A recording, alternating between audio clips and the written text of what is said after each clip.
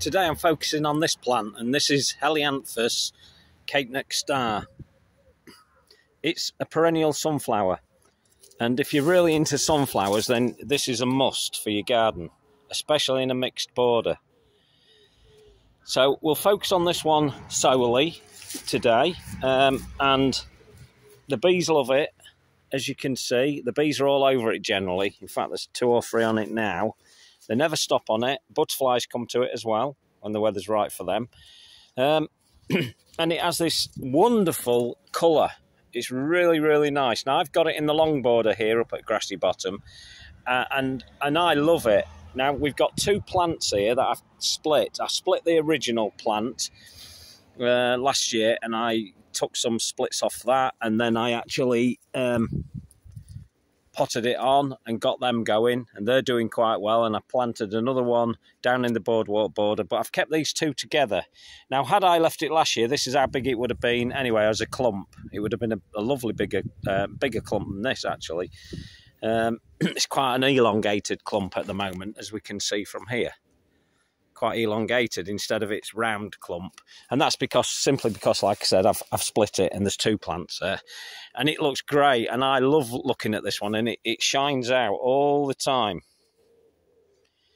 Now, we've got a bit of sun just moving around on it at the moment, so let's try and show you one of the really shiny ones. There you go, bright as a button, that is.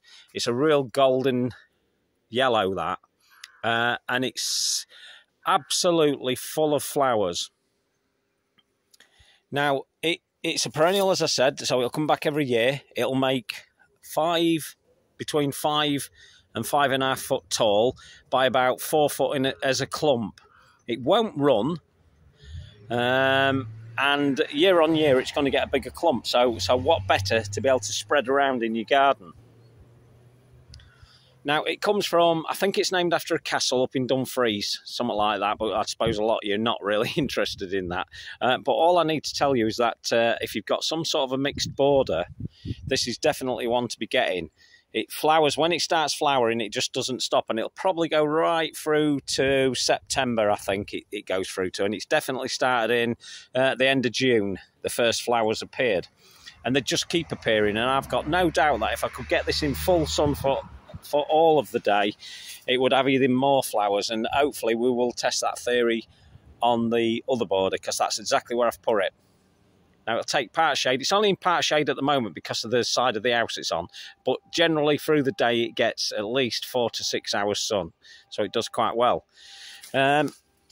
I think it's not as available as most other sunflowers, you know, the big sunflowers. It's more likely to be found at the specialist nurseries. Just search online and you will find it. It's a good doer. It takes most soils. It's not really particular about the soils, obviously all but the very wettest, and if you're in dry soils, then get it started before you quit the watering. Now, I'm going to spread this one around. Like I say, I've already got in another border, but I am going to spread it around because I love it, and it goes well with my ornamental grasses. There's one behind there, and as I showed a little bit earlier, it also goes well with my other perennials that are behind it there. And that's a monarda and a solidago back there looking good. And the grasses behind it, that's across at another border. They're not actually in the same border. But it has this lovely full look about it. If you like flowers, this will be the one for you.